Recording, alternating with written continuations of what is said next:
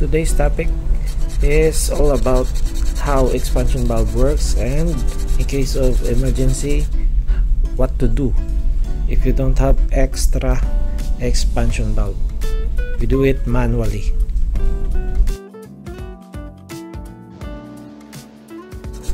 Okay, let's start.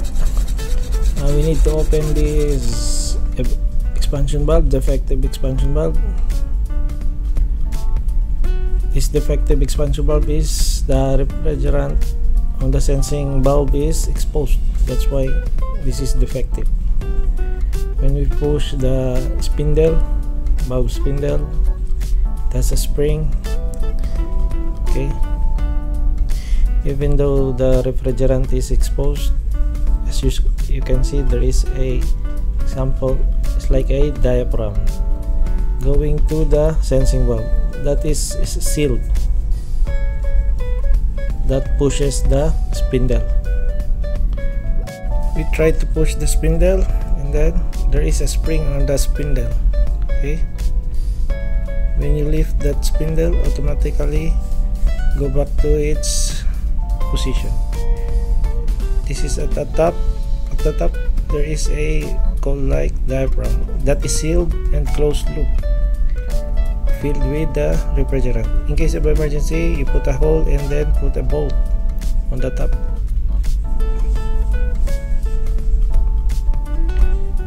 We need to add this adjustment is for the spring of the spindle. Adjustment for the superheat.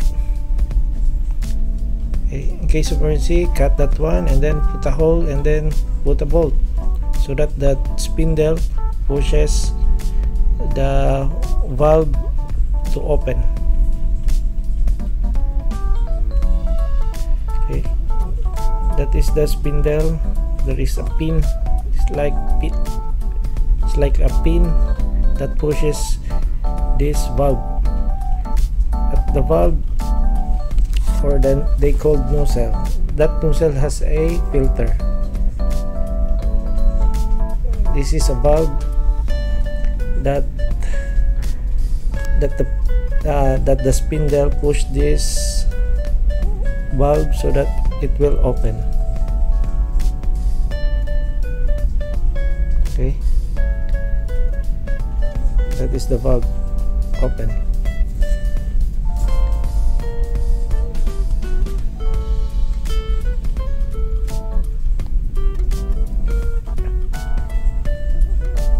That is the spindle.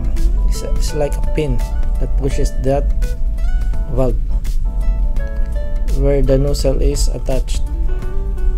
Also, at the nozzle there is a filter.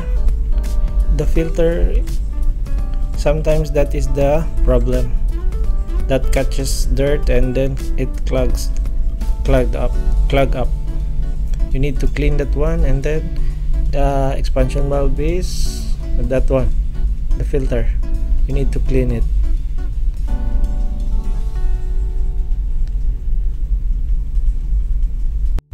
Sometimes that is only the problem, it's a dirty filter.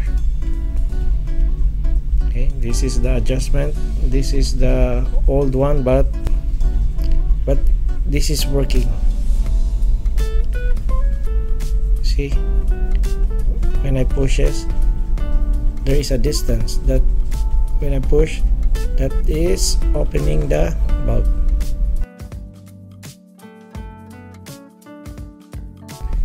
That spindle, when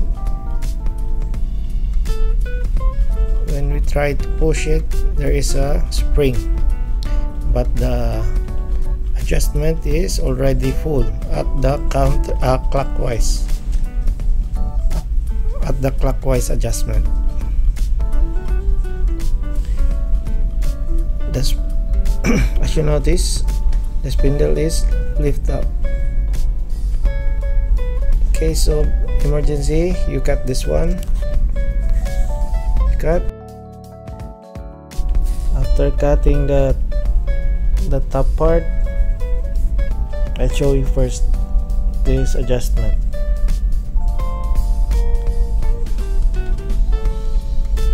the top part, that is the spindle. And then if that case, this valve need to pushes that one so that it will open. I said before that there is a pin like that pushes this nozzle with valve to open. Okay, that is the inlet, and then the other side is the outlet. When you pushes that one, when tighten, the spindle is lift up and open. And open. That's why we need to make a hole at the top in case of emergency. You see, the spindle is lift up. It means it cannot open the nozzle with the valve on it. In this case, we need to put a hole and then put a thread and then put a bolt on it so that manually adjusted. You can manually adjust.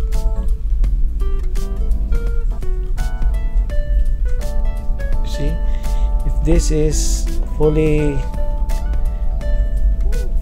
rotate at the clockwise position, the spindle is lift up. It means the spring is tightened or increase the pressure, tension.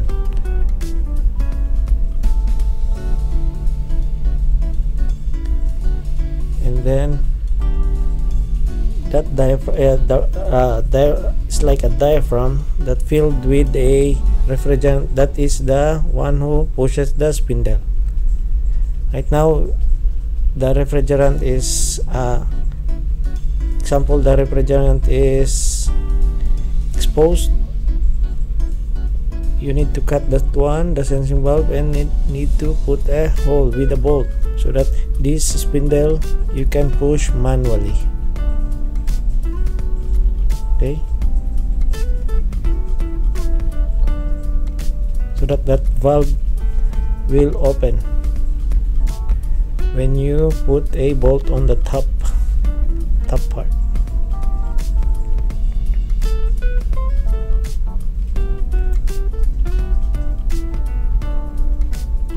This is only the component of the expansion valve.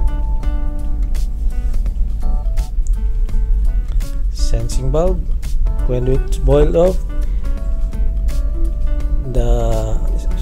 it will push the spindle to open that valve with nozzle. Okay, that is only the component. Then I open this sensing valve so that we see what inside, what is the structure inside. There is no, it's empty. This is filled with a refrigerant. This is the sensing valve that I said earlier, filled with refrigerant. When it's boiled off, it pushes the spindle to open the valve with nozzle. That's it. See? Okay, that's it. This is the old, but it is working. See, there is a counter pressure at the top side, that is the refrigerant, and then when we push this one, it will open easily. See the small distance? It will open because the refrigerant at the sensing valve commands the valve that needs to open. This is the table for adjustment of expansion valve, but to understand about the expansion valve, when the sensing valve sends a high temperature, the expansion valve starts to open or more, and vice versa. If the sensing valve is sense a colder temperature, it starts to closing the expansion valve. If you learned from this video, please like, share and subscribe, and don't forget to hit the bell for more updates. Also follow us on Facebook Barco TV. Thanks for watching.